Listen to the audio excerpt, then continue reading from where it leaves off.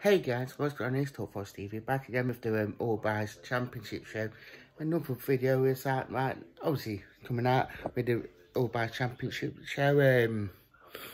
Obviously, been a funny or reading, especially with the transfers. Not really much going off at the minute.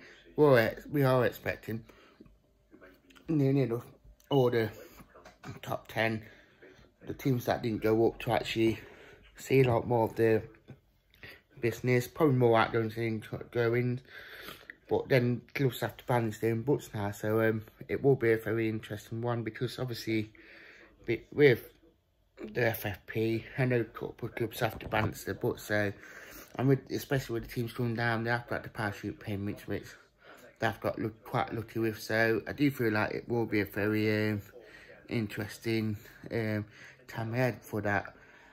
But I do believe that it will be a very interesting championship on the 12th of September when it does start. So, but I do feel like I do expect transfer business to probably start to pick up a lot more after this week, assuming that a lot of teams would have started negotiating with quite a few players like Falstaff and Jeb Wallace, obviously Colbert.